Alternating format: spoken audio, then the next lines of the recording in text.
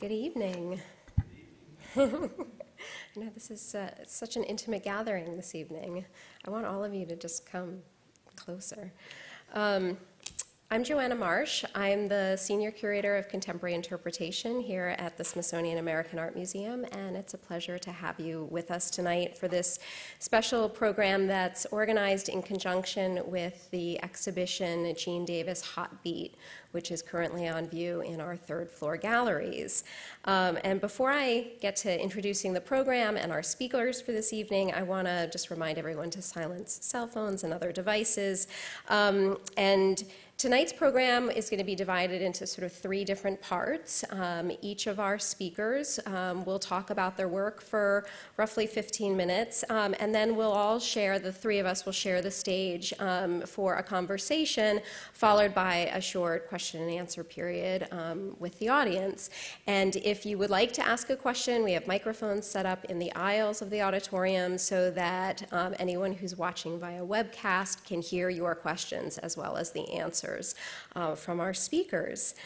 So without further ado, here in Washington, D.C., it's often our inclination and habit to look back retrospectively at the artists who comprised the Washington Color School, commemorating their accomplishments and celebrating the era of artistic innovation in our city's history. In fact, the American Art Museum just this past January had such a program, bringing together a lively panel of curators and critics who talked about the cultural landscape of Washington in the 1960s.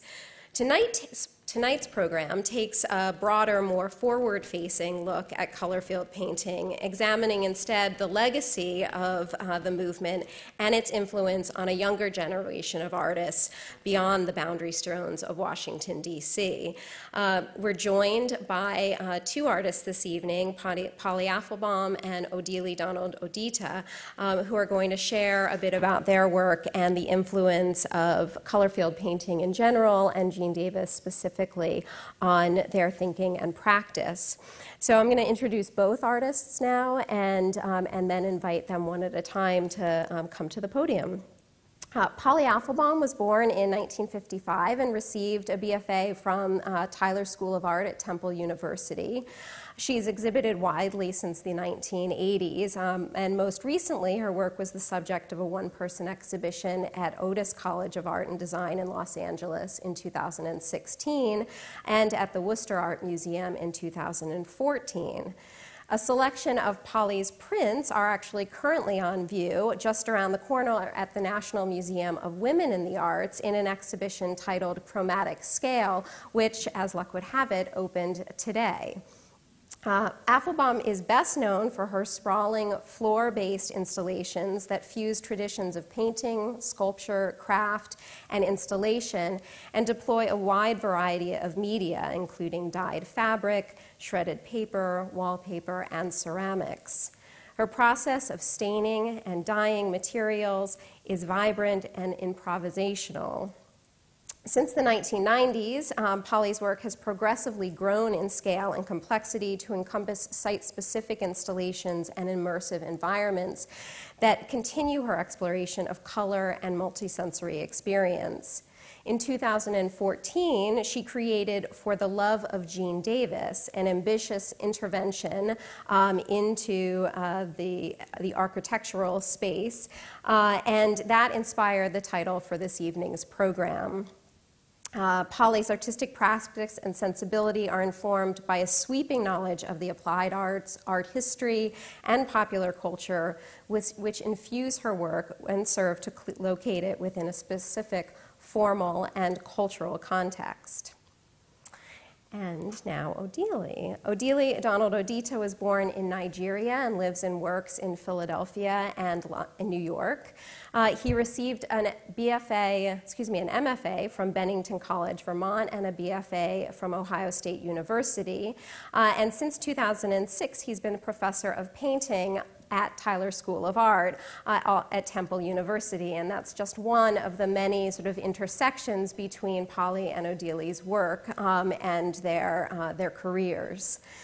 Odita has has had numerous one-person and group exhibitions, both nationally and internationally, as well as completing major site-specific installations at Yale University, Virginia Tech, the Savannah College of Art and Design, and recently the U.S. mission to the UN in New York City.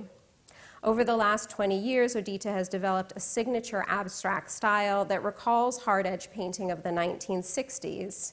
His wall installations and paintings on canvas pulsate with brilliantly colored geometric forms that intersect and collide, creating dynamic patterns that explore the potential of color to trigger memory, emotion, and reference contemporary human conditions.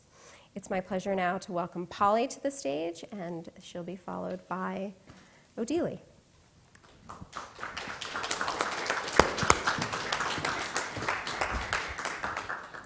Thank you. It's really nice to be here. And I'm not a Washingtonian, but I'm a Philadelphian.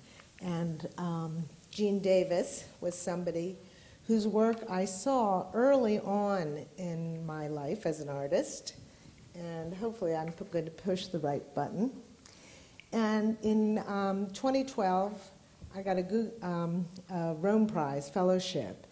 And it was interesting. One of the shows I was asked to do when I came back was an installation at Tyler, where I'd been gone to school. So I had been working with the stripe, and seeing the show upstairs was incredibly informative. It's just really beautiful work. And had been working, these are prints that I made, and prints, very intuitively, but also with systems of color and stripe. They're wood block, and each stripe is hand-colored. So before I went to Rome, I was asked to participate in a show in Paris it was organized by Dior, and they asked 17 women to do whatever they wanted to honor Dior. So I decided to take the system of color and take Dior's logo, which was the houndstooth, and put them together. One of the things, reading upstairs, every quote they have of Jean Davis, and what I've kind of noticed about Jean Davis, he's a contrarian. And I think as an artist, that's something that I've always been too. He says the only place to go in art is too far. And so I've worked in all these different ways, think of myself as a hybrid. So this was kind of a rug that was woven in Oaxaca, hand-woven, hand-colored. And, it was curious because I had been working on the floor and installation. But this was a kind of different way of working. So this was in the process when I was in Rome. And then what happened, there you can see the prints being made. And each stick hand-colored and then put into a jig. So here's some of the kind of variations. And seeing some of the paintings upstairs, it was really interesting. I always thought that he didn't follow patterns, that Jean Davis, but looking at the paintings, it was interesting to see some of his kind of groupings. We were moving the sticks around, and we noticed that we were getting these different color blends. So it was really, really interesting. Usually I'm not so systematic. We started out just all the colors, and then these kind of are much more systematic. They're Hudson River inspired by the landscape and the Hudson River painters, but also Jean Davis. So this is one of the later ones, and I was also blending color. So getting a rainbow roll, also a split fountain in printmaking. So I was thinking about Jean Davis, and when I came back, Tyler, my alma mater, said, "We'd love you to do a show." And a year in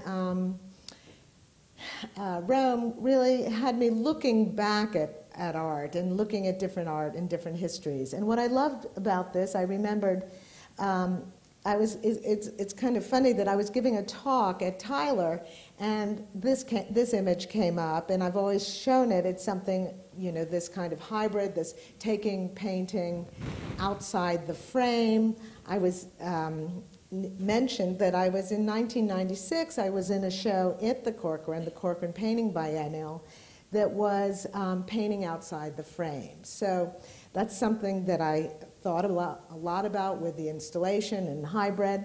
So Life magazine, 1972, I think, maybe somebody in the audience will correct me, and it was the world's largest painting. And I thought, what a wonderful thing. And in front of the art museum.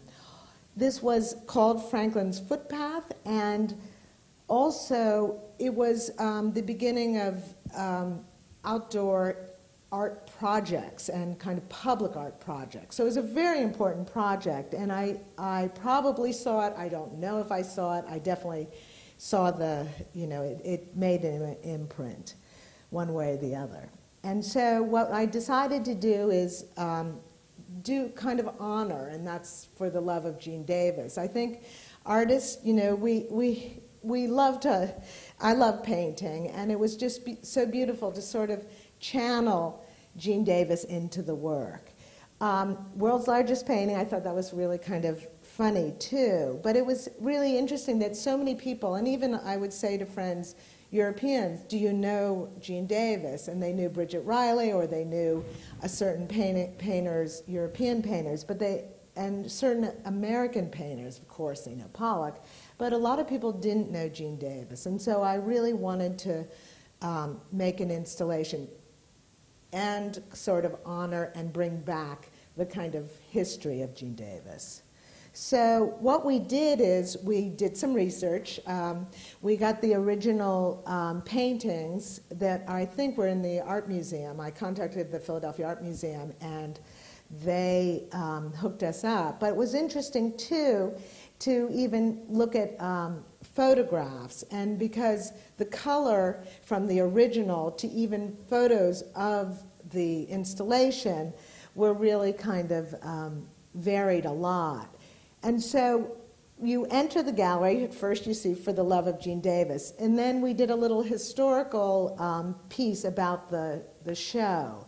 And what was so interesting to me is that we had people who had originally painted with Jean Davis, the painting. And then we found the curator, he was still alive, and he gave us sections of the road. So it was just a really wonderful process to kind of look back. And also at this time, Sam Gillian had a big canvas on the outside of the art museum. So all of these, I think it was called oh God, I forget what the Public Works Foundation will come to me, but it was really amazing how forward-thinking they were, and bringing painting outside and into the world. So my piece, this is me, and that's my assistant. And so we decided to, For the Love of Jean Davis, and really wanted to keep Jean into the mix. So these are kind of the working drawings that we did. We looked at the paintings, matched them on the computer, sent the drawings to Oaxaca, Mexico, and all the rugs were hand-woven and woven in Mexico. So taking something and kind of bringing it inside and reinterpreting it.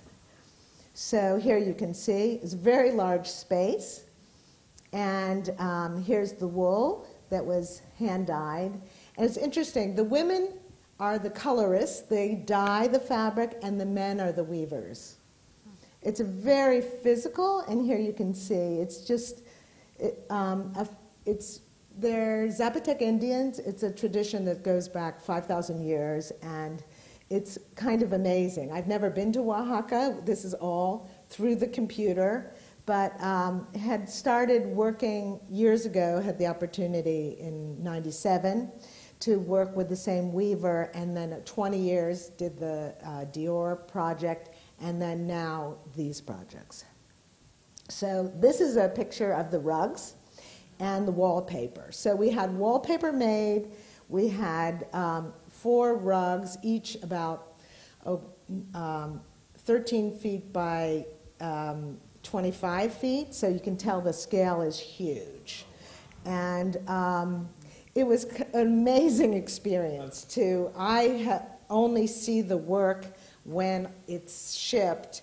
And so we unrolled the rolls and the wallpaper made in Philadelphia. So I had never done anything this scale or this complex. And it was just and what I love about it too is that Philadelphia was so happy to see it. It was a part of its history. And going to Rome, for me, it was interesting to think about place and think about history and think about painting.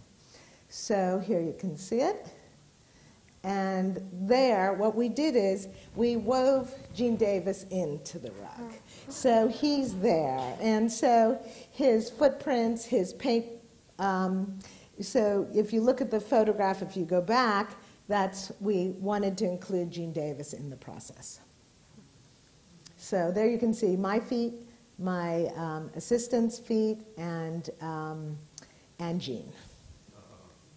So that's my assistants. So what was wonderful, I was given a young intern as part of this process, and he also did a project too about Gene Davis in the process. So I'm quickly going to show you, this was another installation that I did, but it was for the love of Morris Louis. And I know they didn't, I listened to part of the conversation that was held about the Washington School, and I think they said as soon as they called it a school, they obviously didn't have that much to do with each other, but it was interesting. So I was asked to do an installation which was under the title of Three Graces at the Everson Museum. So they own a really beautiful Morris Louis, and they wanted all of the 3 artists for us to work with the collection. So I said, I'm going to weave a rug for their for their painting. So this was for the love of Morris Louis. What was interesting is in that area, golden paint, which all the painters, they use. So one of the kind of breakthrough staining techniques was with golden paint. I'm not sure if it was called golden paint then, but it was in the area of the Everson. And it's a really wonderful paint factory which you can visit. And it's also a socialist paint factory. They gave the paint to the workers. So also, if you ever, this is a tip, if you ever need, have any questions about acrylic paint. So this area had that kind of, so I did a little research on Morris. They were very happy. The painting, like the paintings upstairs, were cleaned. The community was really excited because this museum, its brutalist architecture, was really proud of their Morris Louis, and they collected these paintings, a lot of the 60s painters. I.M.Pei had done the building, and the painting of that time was the Colorfield painters. Here you can see. So I painted the stripe. I also, they have a great collection of ceramics, and I reorganized their ceramics color-coded. So the footprints, here you can see the ceramics. So one of the wonderful things about this work is, yes, you can walk on it. And for me, the kind of irreverent, the kind of hierarchical place that painting has been, I love this idea of bringing people into my work. The footprints, I had no idea that people would do this. And the kids were, one of the classes that came, they were sort of wearing the same colors. I don't know if they were told or if it was just a coincidence. But I don't know if Morris Louis would like this, but I hope he would. It really, I think it's you know, it's a backhanded compliment. I do love Morris Louis also. So just to end, because the color stripes have, this is a recent project, the billboard, that's called Any Dream Will Do. And it is the stripes behind, but I have the animals because I need the animals right now. They might be coming, they might be going, but the background is the kind of wonderful stripes that I think, for me, represent a whole idea of joy. Thank you.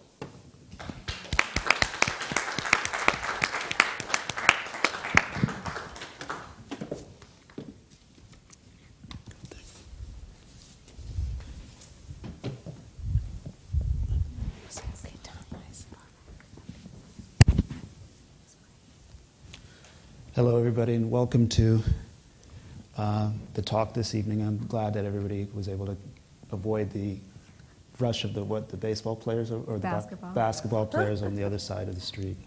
But thank you for being here and for your time here this evening. First, I want to read my artist statement to you to give a preface and to focus my work in the specific way that I've been working through it. If we can get the... Okay, great. So you can see it too. Third color, third space. Color itself has the possibility of mirroring the complexity of the world inasmuch as it has the potential for being distinct. The organization and patterning in the paintings are of my own design.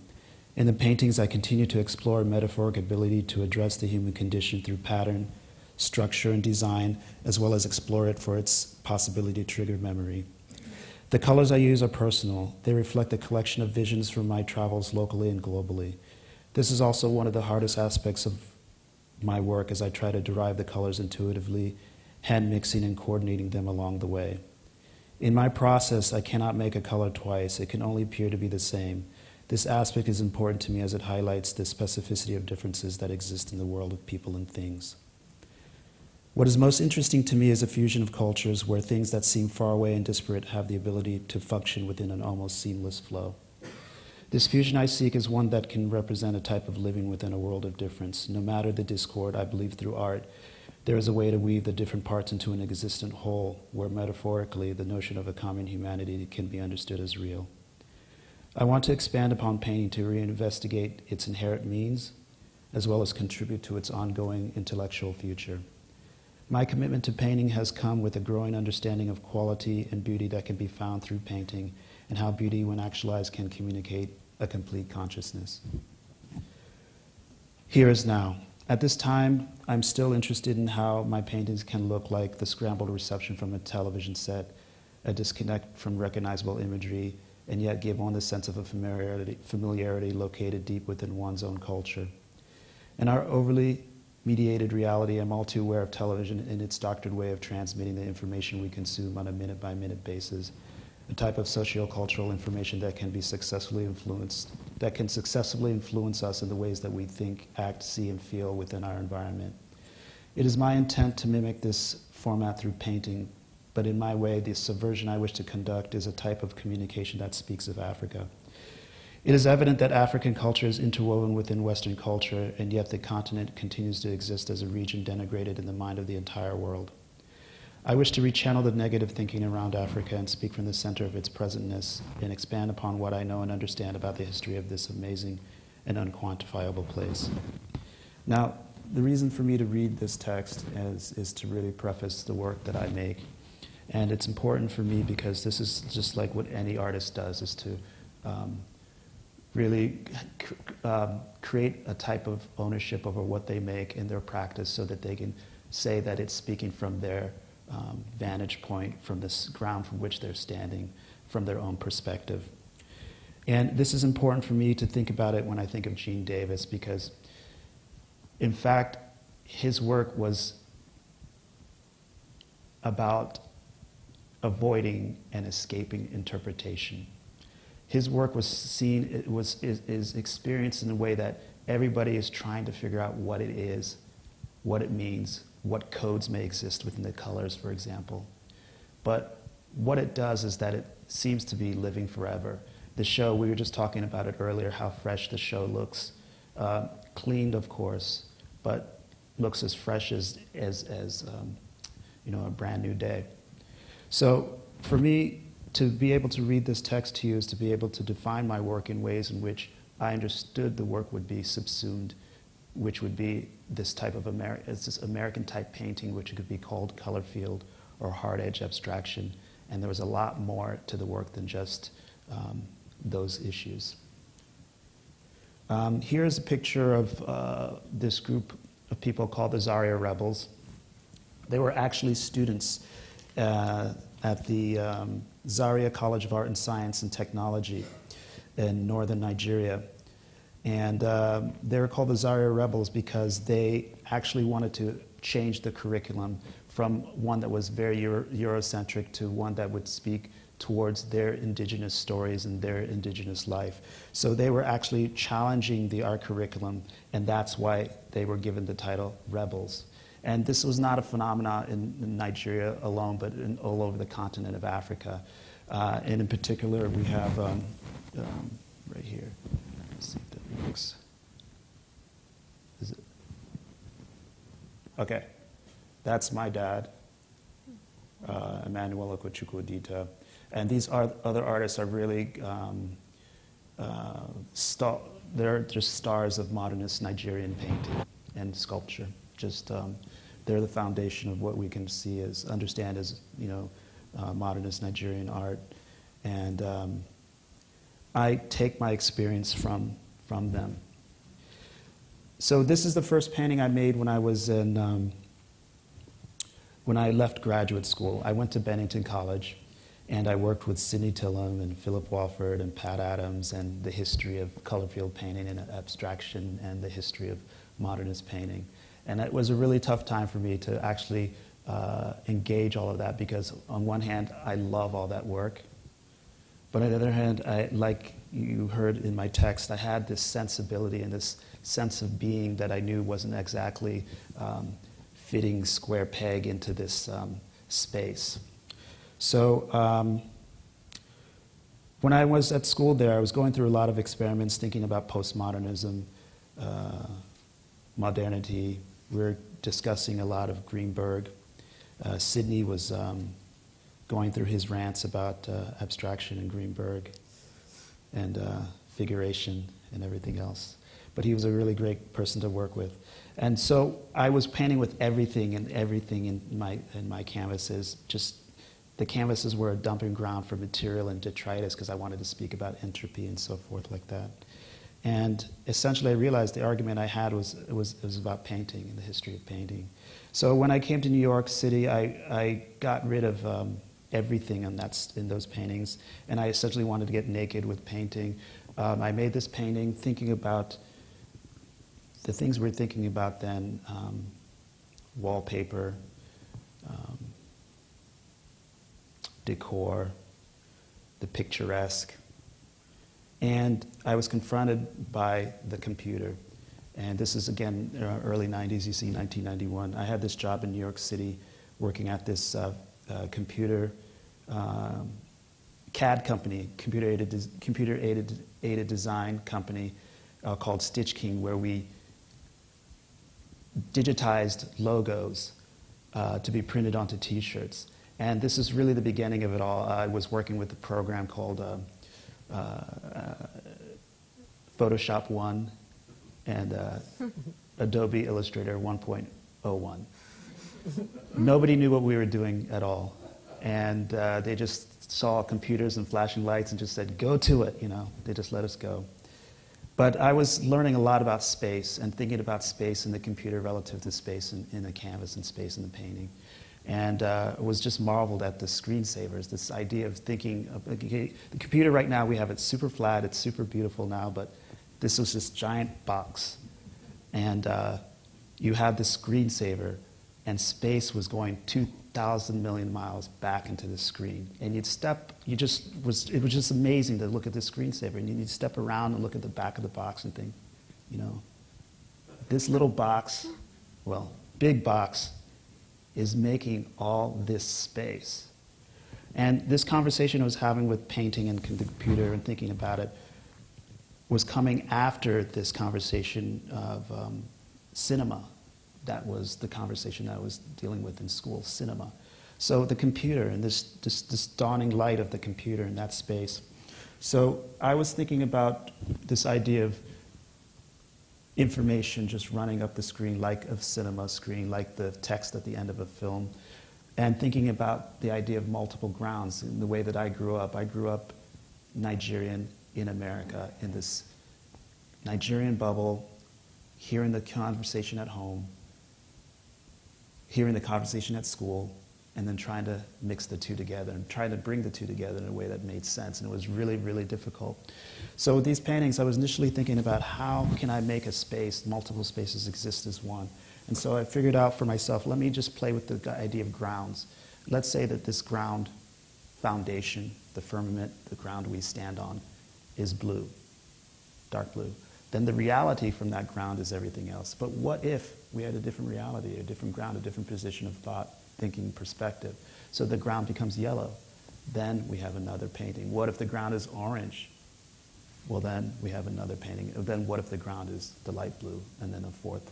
So this is the beginning of just kind of thinking through this space, these chevrons that, in a way, play off of African textile patterns and off of striping, and just thinking about this idea of inclusion and multiplicity in the way that I was growing up in America, not the kind of America that I got from TV alone, but all the different Americas from comic books, from my parents, from my friends, from school, and so forth. So when I got to New York City, I was working with a couple of people, Okwe Ndwazor, who started his magazine, Nka, Journal of Contemporary African Art, and Ike Ude, who had his fashion magazine called A Rude magazine. A Rude is the joke, like A Rude Story, or A Rude House, or A Rude Dress. So it was kind of a joke title for the magazine. But through these group of people, I was able to really explore my Africanness, my Nigerianness in a really specific way relative to contemporary art. It wasn't just something that was put to the side like it was in school, and put to the side like it was in graduate school and coming into New York, but something that I could really address straight away and center.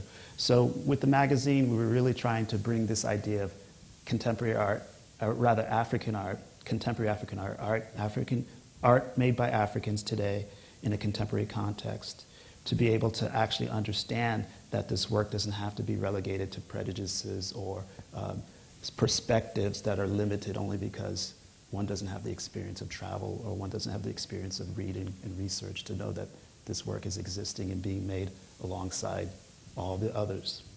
So we did that, and this is the kind of names you see up there was the approach and the ambition we had when we did this project. We were going to do it in a way that was to say that if you didn't know who these artists were, well, there's a list of books that you're going to have to read very quickly because these artists are just as important as the ones we always read about in the art world.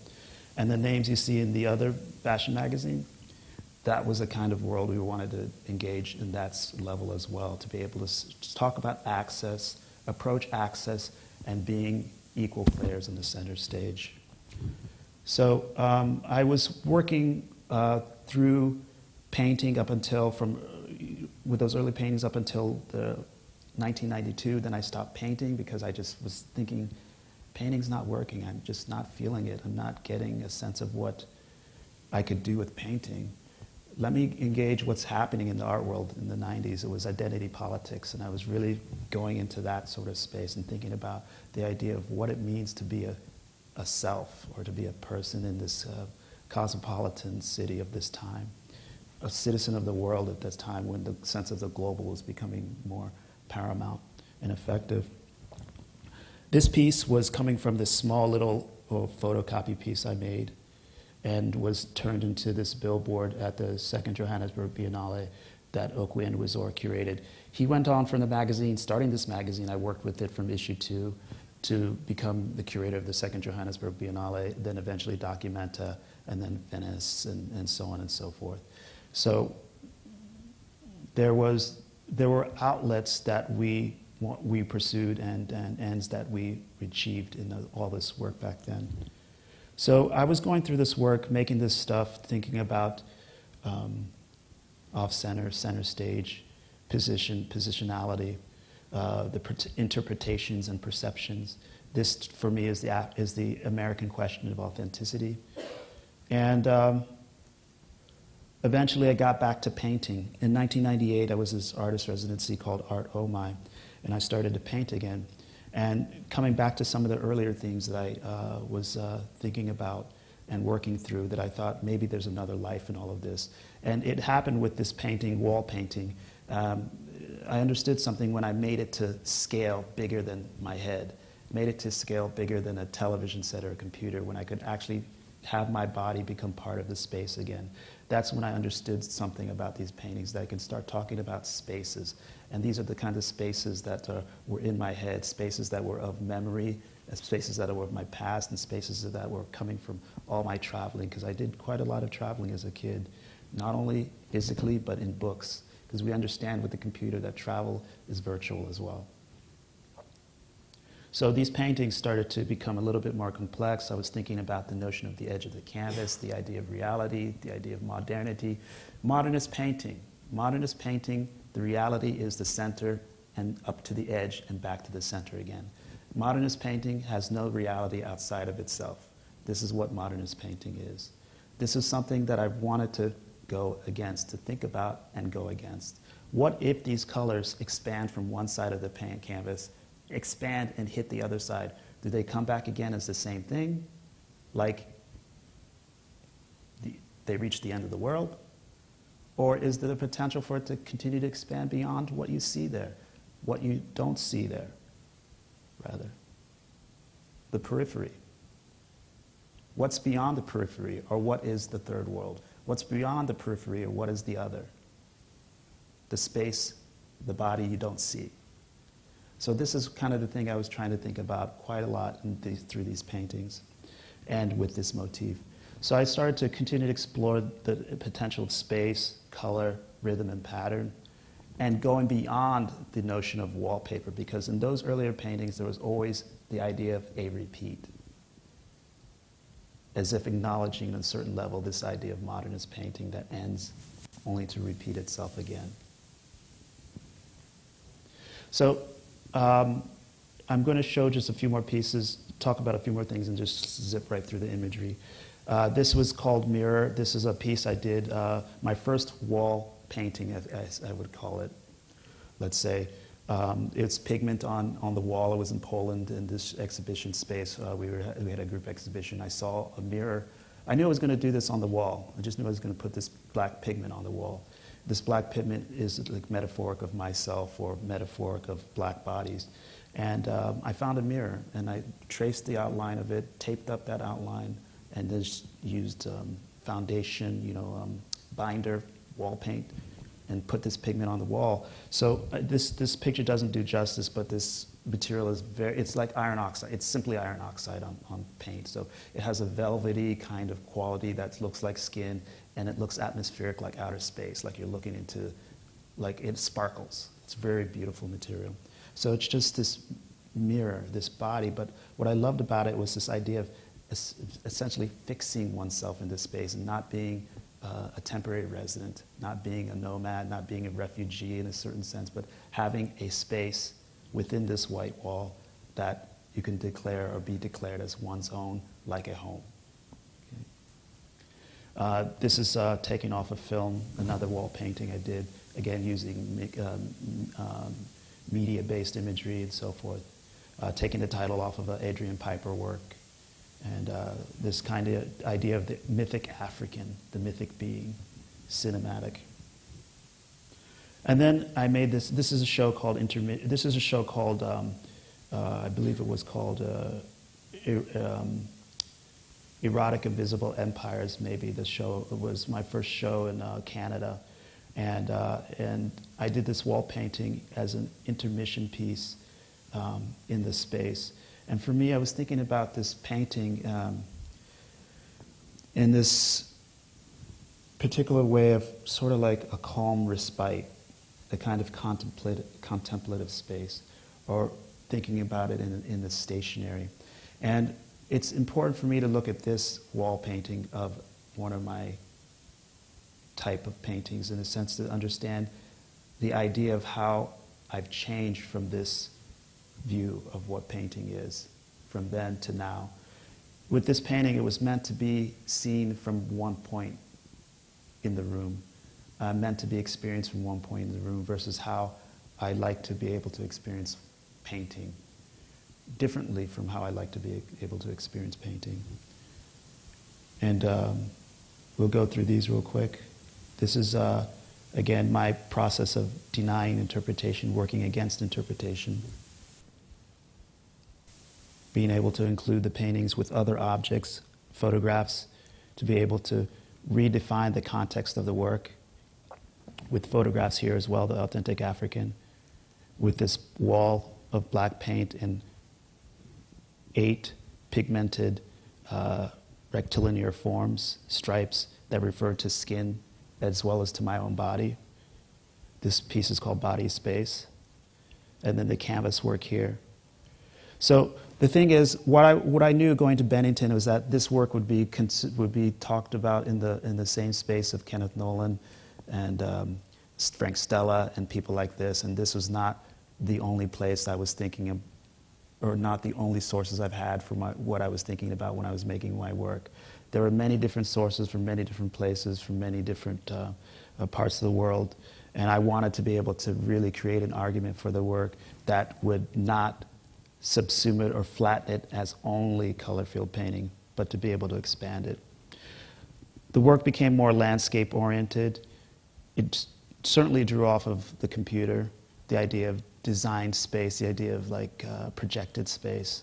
But they started to become more landscape oriented, and I realized this is my way of dealing with the desire I had for my past, or past that I never really fully realized, because my family left Nigeria during the Biafran War when I was 6 months old. I was raised in America, and I always wished to be able to know what that experience would have been like to have lived somewhere else, to feel a certain sense of home, let's say, and that I don't have. But I also know that if I were to go back again, if I were to live my life differently, who knows what I would have become. But the desire of wanting to reclaim something that was yours, in a sense, because my parents always said, this is yours, your place, drove me through this experience here. So these paintings are taking off and riffing off of so many different things. Television again, test band patterns, the idea of using TV and understanding TV as a means of transmitting messages, of a communication box, if you will, and a brainwashing box, if you will. But as they started to get more figurative, I started to realize that that wasn't really the way I wanted to go, that wasn't the thing that I wanted to experience in the painting. I started to realize in my own way, and this is more the painting work becoming figurative and so forth, and having a certain sense of the naturalistic. But I realized for myself, I wanted to be able to get to a place where the understanding and the ambition of the abstraction project becomes a part of what I'm engaged in as well. Not in a sense of how we might understand it fully and solely in a Western sense or Western European sense versus an Eastern European sense, or an American sense versus a West European sense, but in a global sense. Being able to understand it in a way that fits the world of things, so that it escapes these notions of authenticity that seem to always tarnish how we understand things, and rather to be more inclusive in the way that we can merge and bridge and understand how truly ideas permeate through each other. So the work, I was in a project by Gregory Volk called Surface Charge, and there were several artists working on the wall. I had this wall project which made me realize something, that I can actually become very conceptual in the way that I engage the wall painting. This was the other side of the wall space. I had 2 walls in this room, and I wanted to deal with how the room was used and activated and worked through this other space. The other side of the space was like jail bars, in the way it was made with black pigment on the wall. And it really worked with that air conditioner. And then this very tall woman by this door. So this is called the bars, and it's the opposite side of the space. And then I did this wall painting in one of my shows at Jack Shaman Gallery, and I got it Odita, again, maybe a way to escape meaning or escape specific meanings that lock down, but titled from a band called My brain is mush, so a lot of times I can't remember these names. But this band, they had this this song called In the Garden of Eden, but they couldn't, they were out of sorts to be able to remember the words, so it became this. Okay. Iron Butterfly. Iron Butterfly. Awesome. Thank you. And Rob Storr saw this, and then he selected me for Venice. And from this show onward, I really began to explore potentiality in painting. And for me, what this is all about, really the wall work is all about what can a painting do? It's really just simply that question first and foremost. What can a painting do? And here I even have the pigmented arches above that I wanted to make comment to Venice and to the you know, the canals and all the boats that we took through there, and the light reflecting off the water. Talk about appearance and disappearance, the nature of color, the scale of color, the speed of color, and as well as the certainty of color. So it's become a really big exploration from there, and I can become more specific about this when we sit down. But for me, when I looked at the Gene Davis show, it reminds me of how much I loved his work. He was somebody I looked at almost religiously while I was an undergrad at Ohio State University. And what I loved about his work, what I understand now about the work that I loved back then, but I couldn't explain it, was his ability to escape interpretation, for it to be able to not really be something that you could totally signify and pin on a wall. That sort of thing about the work is what made it difficult for him to be as established as, say, Jackson Pollock or a Helen Frankenthaler. But I think that's what makes the work still seem as fresh as it is now. I mean, Jackson Pollock and Helen Frankenthaler are awesome artists. Joan Mitchell is awesome.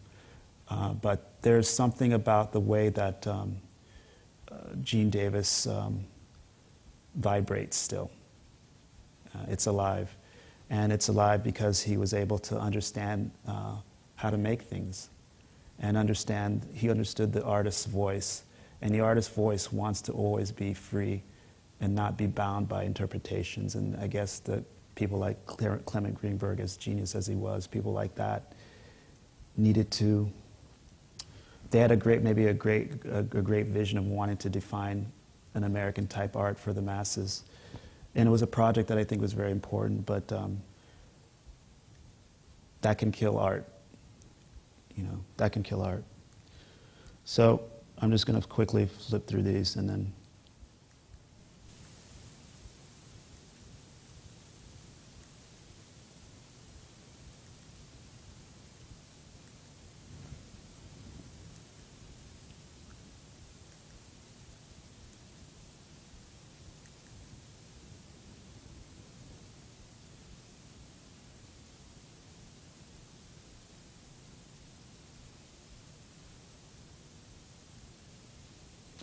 Gene Davis had this spirit that you can see it also in the show. His spirit, if you look at the work, I mean, he's done so many different kinds of things.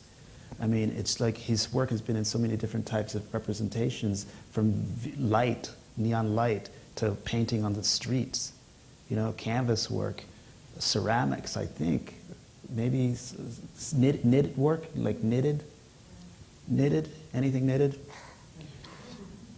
Certainly looks like it. Those tubes. But, what is it? He worked with light in the tubes. The light in the tubes. But he did some little things too. There were some little things he did. Water. He worked the with micro water. paintings, those micro paintings. You can see the weave texture coming through. Yeah. So what I think was really great about him, and what I really respond to, is his sense of freedom and openness, and being able, he says, he needs to go to, the statement you said about going too far into the work. The aggressivity of his color is something that really is profound. And yet he escapes the violence that could be interpreted in the color by just how the color escapes from where the stripes end, either way, up or down.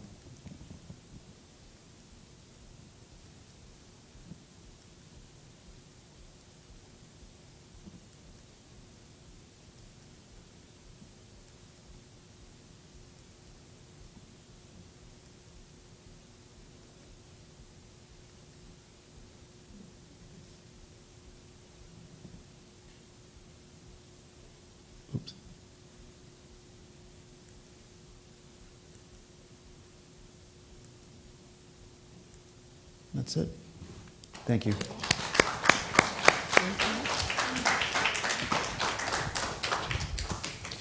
Okay. Go away. Oh, yeah. Come Okay. over here. Oops. I'm going to take that. Okay, I'll take my pen.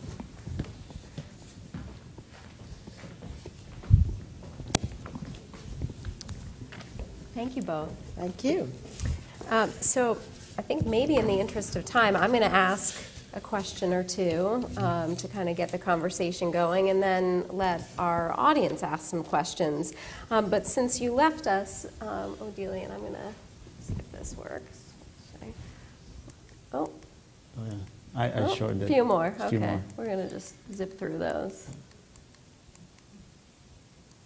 Oh, there we go. Okay. And I'm going to jump ahead a little bit. Okay. Since you left us sort of looking at some of your site-specific installations, I thought we'd talk a little bit about this concept of site specificity and immersive installations, which I think both of you are sort of moving increasingly towards. We saw that in the For the Love of Jean Davis, which is on the slide behind us, and then in your work. And I was struck by two quotes that I read, one by each of you. Odili, this statement, color creates space. Color is about space as much as it is about paint. And then you, Polly, saying, it is important to me that people have to move through the works so the spectator activates it and participates in the experience. I'm always working with site, scale, and the architectural setting. This is something that I think even Jean Davis was thinking about. It is this wonderful quote by Davis about wanting the paintings to engulf the spectator, which I think is an experience we really feel when we're in the exhibition upstairs, particularly looking at those very large-scale paintings like Raspberry Icicle. You feel almost surrounded, and you're kind of replicating this experience of sort of engulfing the viewer. And I thought I'd just sort of let you talk a little bit more, each of you, about the importance of that in your practice currently. Either one of you. I'm looking at. Well, one of the reasons that brought me to the floor and with color is a certain sense of physicality. Mm-hmm. And painting was always up against the wall. And I really wanted people in it. That's what I said, that it, for me. And I love this idea that it's situational and it's also site-specific. Mm-hmm.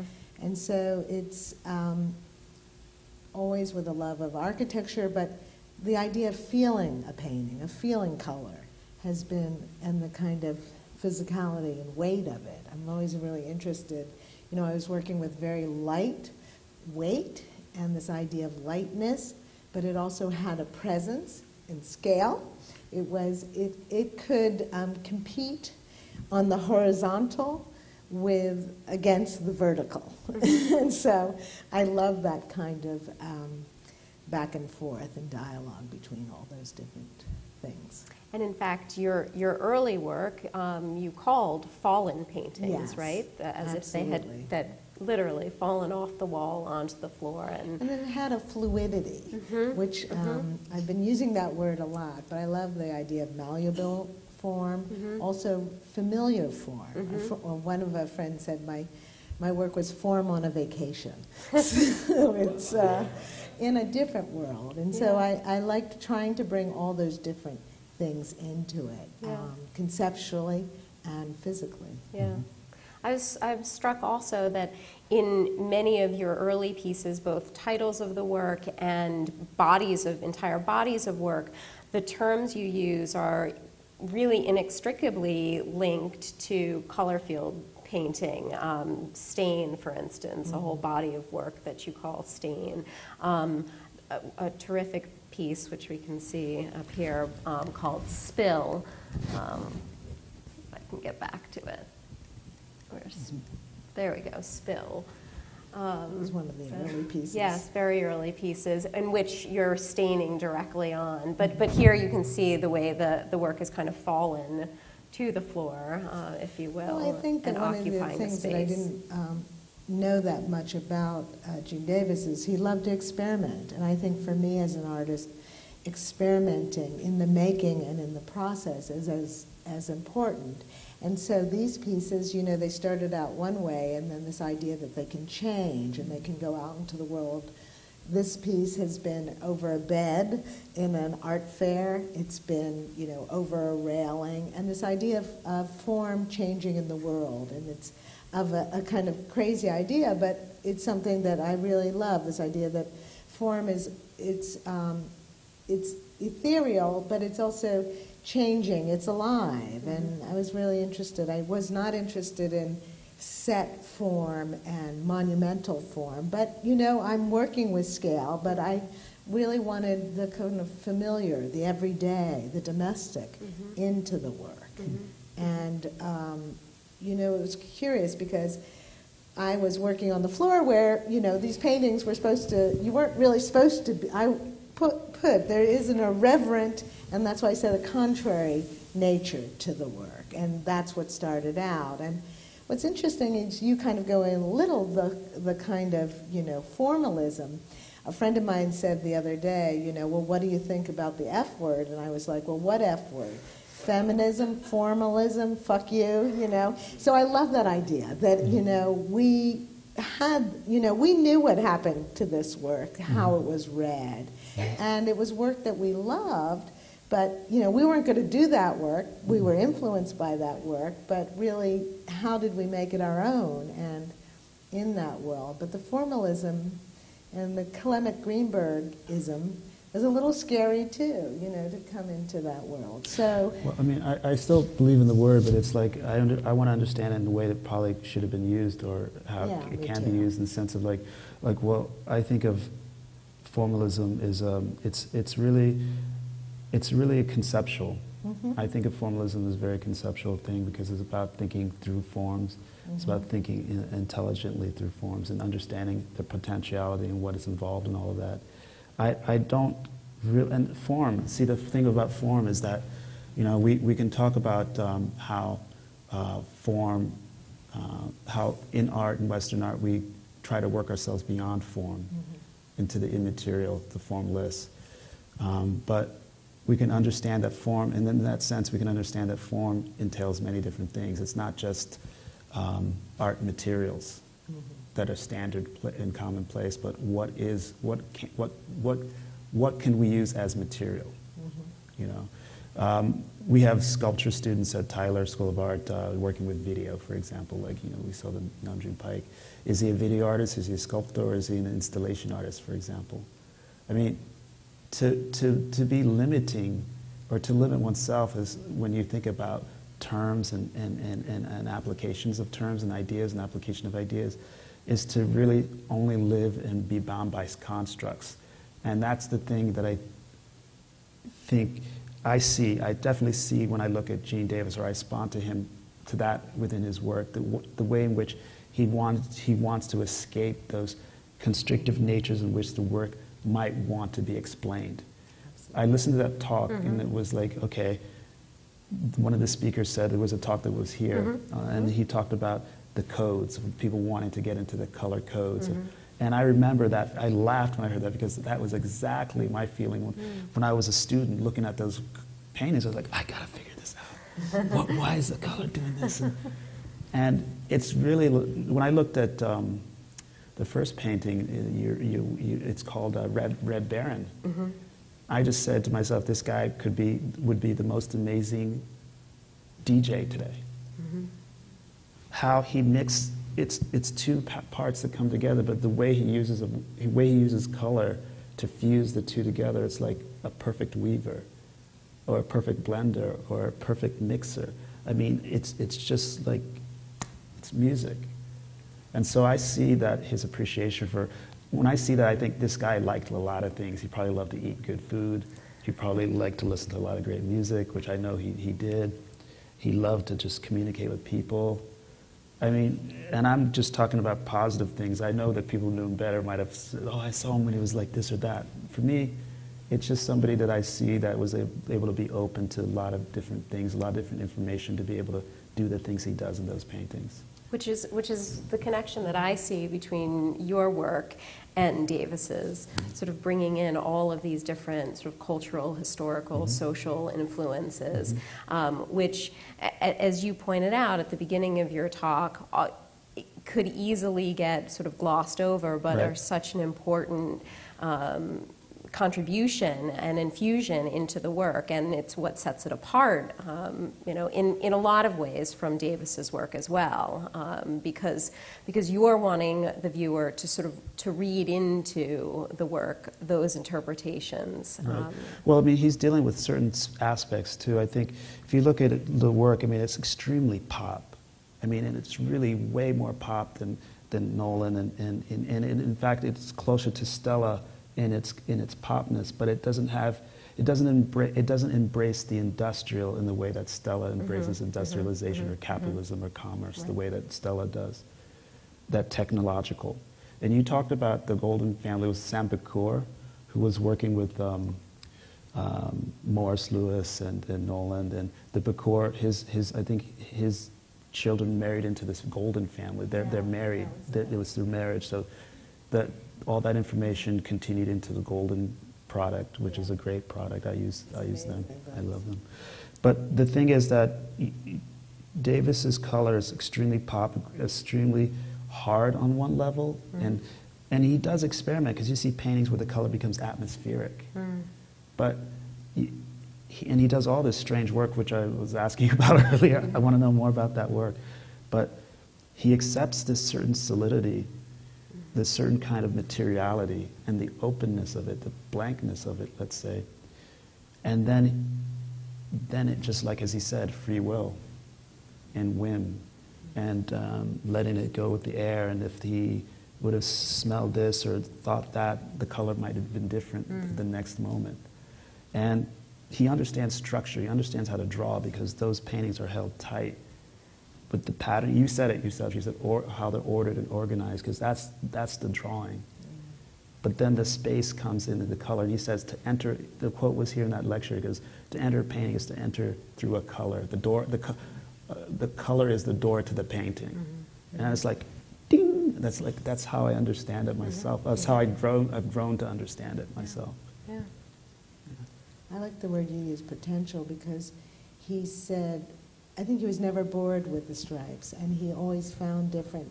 But there's thick, there's thin, there's different, the width and the structure is Different so quality. beautiful. Yeah. And I love, kind of thinking, and sometimes when I'm working, I love that idea. It's intuitive, and just say, oh, I'll do that color next. And that he didn't he planned a little, but he didn't plan that far ahead. Right. And even seeing the ones that are more kind of structured and oriented, but they're beautiful paintings. Yeah. They're Right. just beautiful paintings. He understands something through, I wanted to say, through a chromophobia, in the way that, why I understood like this, I understand like this, like Chromophobia. There's this really great book that everybody should read by David Batchelor, and I use it with my students, and it's the fear of color, but because of culturally laced notions that create the fear of color. In the painting, in his paintings, there's this aggressivity of the color that I feel speaks towards the notion that there's fear of this intensity, a confrontational relationship to that intensity. But then the nature in which those stripes are so blank, like a Guido Molinari, Canadian stripe painter, like so blank, that in a way counters the intensity of the color itself and creates this conundrum. You said juxtaposition, or you said something about there's a contrast, like well, I think there's a weight too, interesting weights of color, and also just really rhythm. They're really rhythmic paintings, and that's, I felt a beautiful confrontation when I walked in. It's really, they're not sissy paintings. No, they're no. really strong paintings. No, but I was blown away physically. I had forgotten about that weight and presence that the paintings the have. physicality. Light vibrates. It's a thing, like water, air, color. The intensity of it. It's a physical thing, and we respond to it like any other sense that we have. Is that something you strive for in your installations as well, that kind of sort of vibration of space? It seems like it, looking at the images. Right, with the installations, they're doing a lot of different things with the body itself. I'm really trying to think about how painting exists in the space with the body near it, next to it, and with events happening, like light coming. Like I see accidental things all the time, lights coming through the window and hitting the painting and changing it and making it like a backdrop to the activity of light. The function of the space itself, and then I'm thinking a lot about just the space of color. If color is this big or if it's that big, what does it do with the body and with the mind? And I speak about this a lot in the sense of, like, you know, if we smell food, it does something to our body. Then if we see color, it will also do something to our body in so many different ways. Yeah. Are there questions from the audience at all? Yeah. If I may, you said something, I must say that I'm from the Caribbean, so I always have to say that because I come at a little bit different angle. Odita, thank you.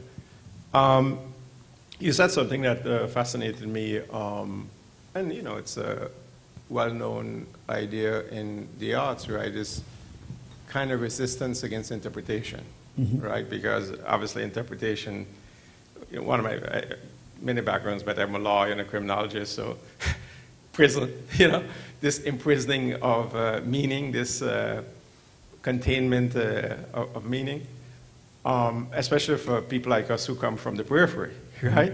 With all of the problems that are inherent in that, the immediate problems that are inherent in that. At the same time, right, I think you're fully aware of that, is that interpretation and endless interpretation, right? In situations and in places, let me just speak about the Caribbean. Oh, you maybe talk about Africa, right? Where people, because of the tremendous changes that have taken place so quickly, right? Islands develop in 10, 15 years what United States took 100 years, 200 years to do, right? The confusion that comes along with that, right? The total confusion. That, you know, if you get, what I'm saying, if you get open interpretation, non-interpretation, right, then there's always a potential danger that it can also imprison you in a different way, right? So that there's this complexity to have the ability to interpret, right, without being imprisoned by the interpretation moving forward. But still the need to interpret, if you understand what I'm saying. A kind of a open, ongoing, critical, interrogative type of interpretation. And I would like to know, in your work, right, using your color schemes, the schemes on the walls and stuff like that, do you work with these ideas? Do you bounce off these ideas? Do you think about these ideas? And if you do, you know, against this notion of trying to bring in other cultural, other artistic traditions within Western art, how do you see that? Do you see an opening to that? Do you see a closing down at this point in time in the West against those ideas as they move back to maybe a kind of a, you know, stopping? So how do you see these things? Thank you. I just want to say, probably start by saying there's always time. I mean, there's always time. So I used to think, like, okay, there's not enough time for things, but there's always time for many different things. I see, how can I say to, really, we have to understand that people come to us and can, not I mean us, I mean everyone. People come to you and they can interpret, they can place an idea on you, and that's part of the reality that you have to contend with when you exist. That the way that people see you, in as much as you want to understand yourself and how you see yourself and how you want to project yourself. So it's a part of this conversation of look at it creatively as a part of this conversation of being able to define who you are, to understand that you will have people come at you with an idea of who you might be, but you're not bound by that. And that you have the time to be able to construct and reconstruct yourself as you go forward. So the thing is that we it can be that we might see ourselves set in a particular way that is not of our own doing, but we have the will and agency. If you have the will, you can have the agency and bring it together. You can have the ability to be able to change the way that you're seen or understood by others. So what I'm simply saying is that being an artist, as I see it, is the ability to be able to take action in your own hand and be able to create the world that you might possibly see for yourself. Does that make any sense to you? No, absolutely. One problem that I would have with that, if I may say something about it, right, is that is obviously, if you look Africa, different places, right, is that it's some position that to be in to be able to do it, right? Many other people are stuck in positions that they can't do it. So I would like to have art that also reaches out to those who may be more stuck, who may be more, have given up on this notion of agents, how to re-energize them, how to get them to learn to reconstruct themselves. And, you know, maybe your paintings and the work that I've seen you guys trying to do here might be a way that, you know, walking through these things and looking and, you know. Well, what you're saying is actually very difficult, you know. I mean, it's not an easy thing, and art making is not playing, and it's working. And you have to get to a place for yourself to be able to do a lot of different things. You have to work towards that. But work also entails play. Work also entails celebration. So I think it's a matter of a lot of different things with what you're saying. We can talk, you're talking about things that speak of privilege, of access, being able to have the ability to read and see. I mean, you're going to talk about a lot of things from before you even get to the process of how do we resolve the question of how we're interpreted by others, or how we have the possibility of changing interpretation. But I also think what's interesting that both of us, what we do is demand people be there and a presence, and I think that's so the work is experiential. So if we can get them there, you know, then maybe we can try. And I think both of us are very open open to interpretation and open, hopefully, seeing the world. So for me, like the picture that I showed that makes me really happy is seeing the children playing in my installation. You know, when I was younger, I thought, oh God, no, I'm not going to be taken seriously, or engagement. And I think that's, for me, the importance of our museums, education, getting people into.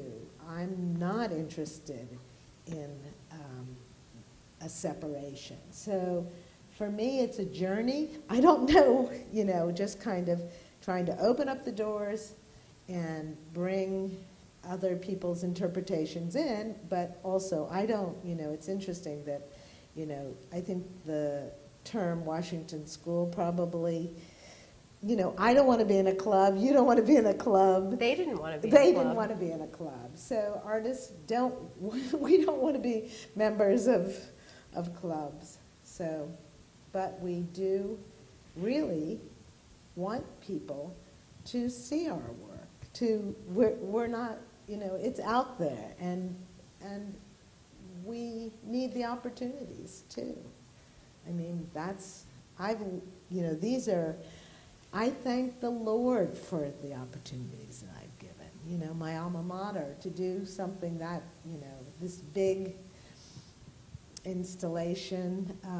So I think it's about, you know, a different way of hopefully looking and thinking, and a desperate optimism.